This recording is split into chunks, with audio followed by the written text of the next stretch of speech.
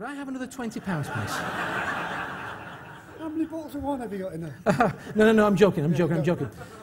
But I'm glad that you laughed, because that's exactly what will happen if we lose trust. We'll ask to regain that trust, and people will just laugh at us.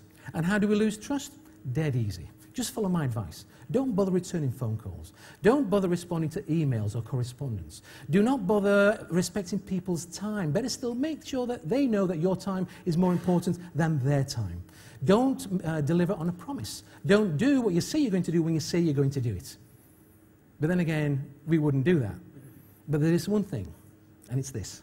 And it's shocking. Whether we do it on purpose or whether we do it by accident, to the customer, to them it's exactly the same thing. They're just going to think that we do not care. But there is a way of restoring trust. Speed. Now I'm going to tell you a statistic.